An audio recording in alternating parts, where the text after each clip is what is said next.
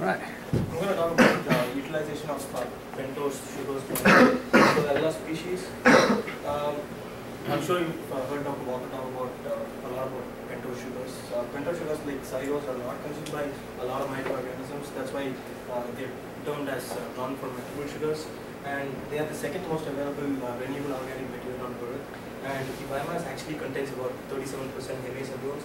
And hence, xylose and other pentose sugars like arabinose and xylitol were fed to the Chlorella vulgaris species in the, I think in 1999 by at Toyota Motor Corporation.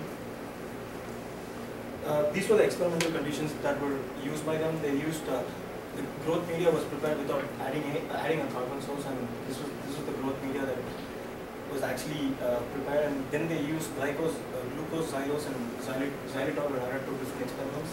And this was also exposed to 3 to 5 seconds of UV radiation, basically a mixotropic environment. And the experiments were conducted at ambient temperature and a pH of about 6.8. Then the absorbance was checked at 655 nanometers after 2 weeks. These were some of the results that were actually produced by them. You can see that the top one is the glucose and the bottom one is the xylose consumption over time. Based on the growth rate of the algae biomass, and you can definitely see that there is some amount of xylose that is being consumed by the algae, the same Chlorella species.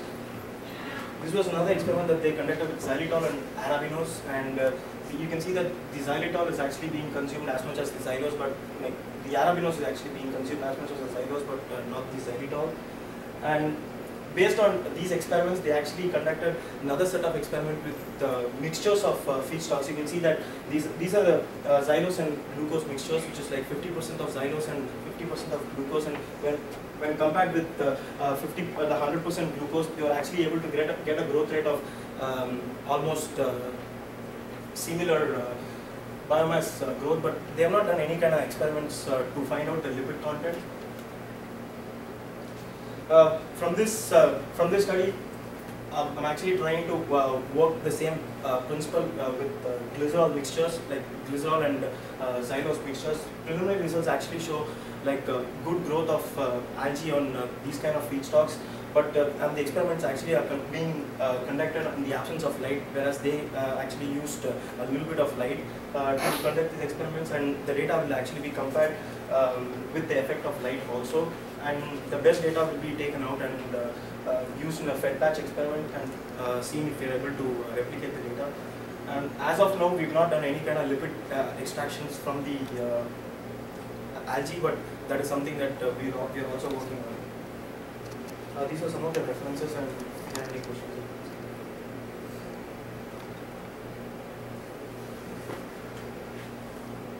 So you're stating what's 37% hemicellulose? Yes. And how much cellulose is typical? I'm not sure. I'm not sure. I think about around 30 to 60% cellulose, 30 to 50% cellulose. The 30 to 50%? Cellulose, but I'm not really sure on the cellulose content, but 37% is hemicellulose, which is one of the older references, I guess, which I got from this paper, but I'm not sure, like, with respect to all the other feedstocks like hardwood and softwood. Yeah, so what biomass are you referring to there? Like just general biomass, like it's an average number that they have from this paper, and but I've average, not, like, okay. cited other sources.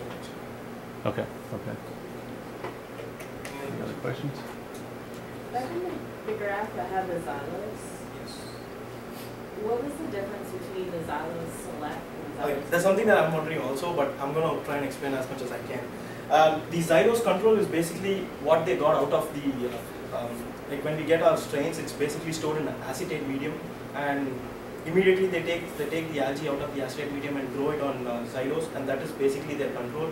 And then over a period of time, they kept growing it on xylose mixtures, and they actually made it, like they made their own cultures, and then they selected one particular strain that actually had higher biomass growth, and that was the one. But I'm not able to exactly figure out myself on why the xylose control experiments are different from the glucose control experiments. Like, can you see the variation between the xylose control and xylose select and glucose control and glucose select? I'm not able to figure out Are the myself. bottom two xylose and the top two lipid? Yeah, the bottom two are xylose and top two are glucose. This is actually the control experiment of xylose, and this is the select.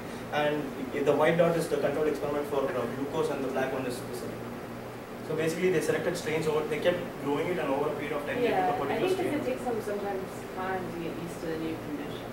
So if the first one is the control. Yeah, that's they probably just what they switch did, but it was not actually done in any university. It was done in a company, and the paper did not actually give me a lot of details, and there's not a lot of research being done on xylose utilization. Like this paper was done in the late 90s, and after which, like, it's really surprising to see that not a lot of people have actually. You can see the data. After looking at the data, I'm really surprised that not a lot of people actually tried this out.